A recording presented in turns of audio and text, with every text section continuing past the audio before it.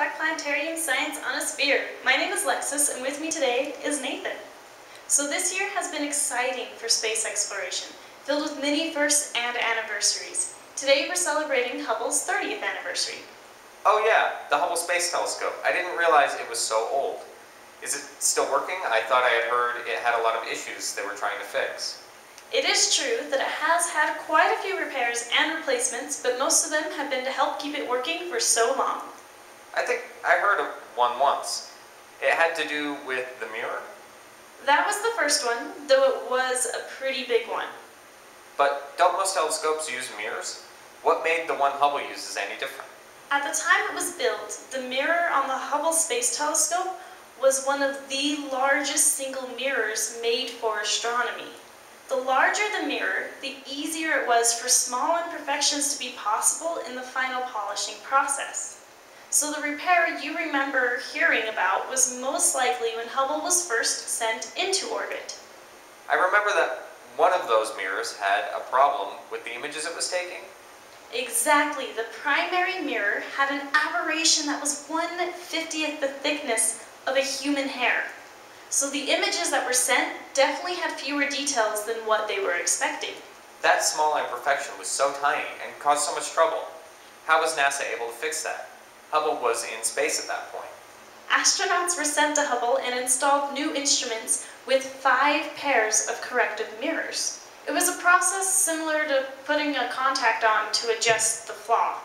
Even though the flaw was so small, it made a big difference when trying to look at all those objects far away. How far away can Hubble see? It seems that most stars in the sky are pretty close by. Well, most of the stars you can see, even on the clearest nights, are sometimes hundreds or even thousands of light years away. If I remember right, a light year is how far or the distance light can travel in 1 year. I guess that stars aren't all that close, after all.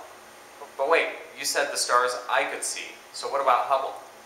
Remember when I said Hubble's mirror was the largest made at the time? One of the reasons for making such a big mirror is because it helps collect light. The more you can collect, the better the image you can get. So to answer your question about how far away Hubble can see, it has taken images of galaxies several billion light years away. Several billion?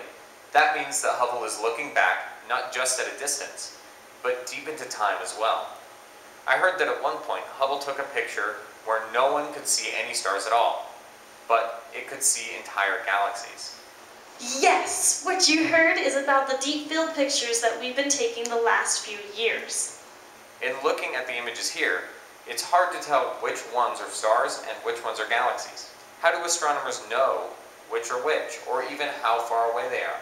When looking at the light from these galaxies, astronomers know what they should see in the light spectrum. It looks like there are so many galaxies. How many have astronomers found? Or what is the farthest one? They have already identified over 10,000 galaxies so far, and even a star called Icarus that's almost 5 billion light years away. Whoa, that's pretty far. But if these are all galaxies, how was it able to see a single star in all that? You're right, normally we would not be able to see just a single star that far away. But as the starlight travels through space, it can be bent by the gravity of other stars and even galaxies. It's a process called gravitational lensing. Enough of this star's light was bent back together that we were able to see it. It's pretty cool what we can do with telescopes. Hey, speaking of space telescopes, I heard they renamed a new telescope NASA is just getting ready to launch. Wasn't this one getting named after another astronomer as well? You better believe it. The Wide Field Infrared Survey Telescope, or WFIRST, was just named after Nancy Grace Roman, NASA's first chief astronomer. Renaming it after her is not only an honor, but thoughtful and appropriate, as she is known as the Mother of Hubble. Mother of Hubble? How so? While she was NASA's first chief astronomer, she advocated strongly for new tools and technology to help create the means for Hubble to be built and become successful in space. Our technology is amazing, and the people behind those advancements are amazing as well, like Nancy Grace Roman. So here is happy 30 years to Hubble, and hoping for many more. If you would like to learn more, check out the links below. Happy anniversary, Hubble! And as we get ready to head into summer, remember to keep looking up.